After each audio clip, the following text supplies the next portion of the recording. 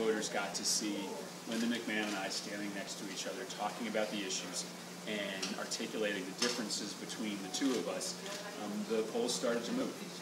And once this campaign stopped being just about 30-second attack ads and started being about a discussion between the two candidates on the issues, people started realizing that there was a big difference, both in terms of our positions on the issues and our readiness to do the job.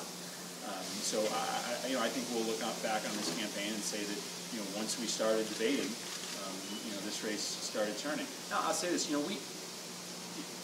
people wouldn't believe us, but we always said that this race was going to, be close. We never had more than a 8 or 10 point lead in